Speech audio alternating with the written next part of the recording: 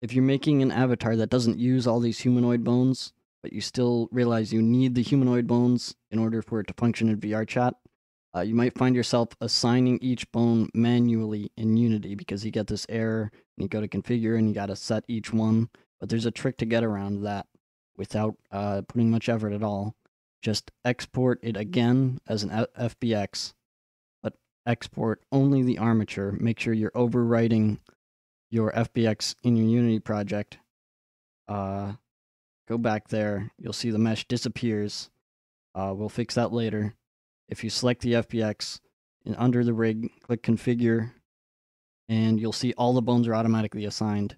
There's one extra thing you have to do. You have to make a change to this and click apply for these changes to stick. So I'm going to add the chest because that seemed to be missing anyway, and it looks good. I'm going to click apply and done. So now the mesh is still missing. I'm going to go back to Blender. I'm going to export again. FBX. Hold shift and select mesh and armature, or everything you might have to. And export it.